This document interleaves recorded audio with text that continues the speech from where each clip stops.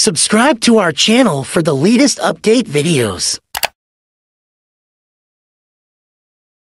In a forest full of tall trees and colorful flowers lived a curious panda named Pandy. Pandy loved to explore and learn new things every day. He always asked questions and tried to find answers. One sunny morning, Pandy decided to go on an adventure. He wanted to find the biggest and juiciest bamboo in the forest. Pandy's mother warned him to be careful and not to wander too far. But Pandy, eager and excited, promised to be back soon. As Pandy walked through the forest, he saw many beautiful sights. He saw butterflies fluttering, birds singing, and squirrels playing. Pandy felt happy and free. He walked and walked until he reached a part of the forest he had never seen before. In this new part of the forest, the trees were taller and the air was cooler. Pandy saw a bright green bamboo shoot that looked bigger than any he had ever seen.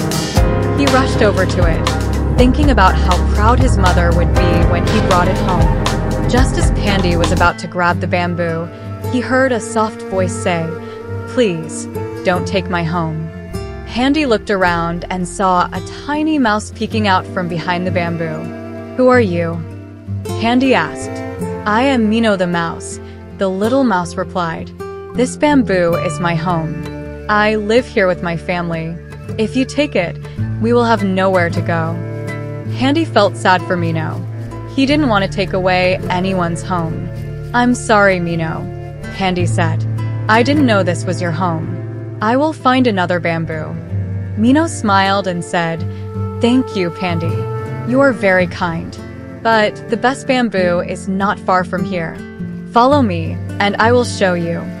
Pandy followed Mino through the forest. They walked together, talking and laughing.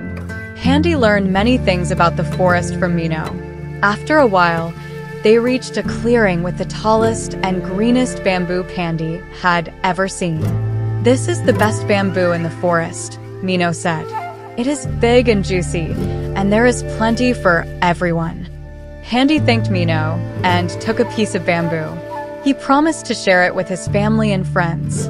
Mino and Pandy became good friends and promised to visit each other often. When Pandy returned home, his mother was happy to see him. He told her about his adventure and how he made a new friend. Pandy's mother was proud of him for being kind and thoughtful. From that day on, Pandy always remembered to think of others before himself.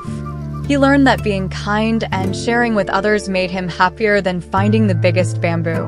Pandy's adventure taught him that helping friends and caring for others was the best adventure of all. And so, in the forest full of tall trees and colorful flowers, Pandy the Panda and Mino the Mouse lived happily, sharing and caring for each other every day.